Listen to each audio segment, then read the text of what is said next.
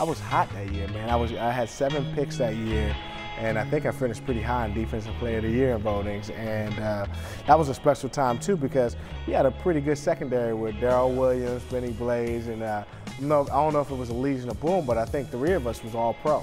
Yeah, oh yeah, totally. You're showboating a little bit there, I think. Showboating, man. Hey, man. Richard Sherman was the only corner showboating, man. And you mentioned Tez. He's in the back of the shot there. Yeah. Give me the late, great Cortez Kennedy. Give me some Tez memories. You know, Tez used to call me my little brother, because Ted was the 3rd overall pick. And I was the 3rd overall pick. So he used to give me a hard time, like, ha, you got to buy me something, you know. I know you know, Tez. I didn't get my signing bonus. Yeah, right? That's what Tez would say. Oh, you know, the money changed since I came in the league. Like, Tez, you still got you the richest guy I know. And but Tez is a good man. How do you feel like you guys set the table for what has happened since? Well, I tell you what, I am proud to see where the organization has gone. When I left, I was happy to see True Font keep the tradition, and you know, True used to tell me about Richard. He's like, man, we got a Corner Springs, you know, and I love the tradition of cornerbacks, you know, because I feel proud about that. I just love to see the type of classy organization.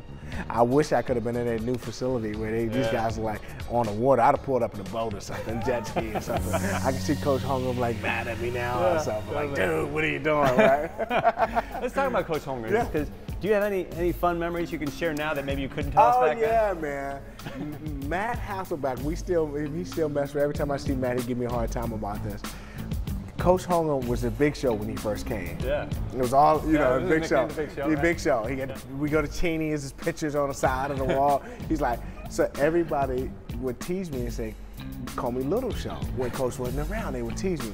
Like, oh, Coach Hangin will show you favoritism. So they called me Little Show. So, and I was like, wow, how did the name come up to be Little Show? Like, how did he call me Little Show? Well, when in his coach's locker room, in his bathroom, was a picture of me in the Green Bay game running the ball back or something like that. So Max Strong, Matt, and all those guys used to tease me all the time. They saw the picture. Yeah, they still call me Little Show now, right? They saw the picture and mess with me. But then, so they were calling you the teacher's pet. Yeah. I was like, yo, what are you talking about, right?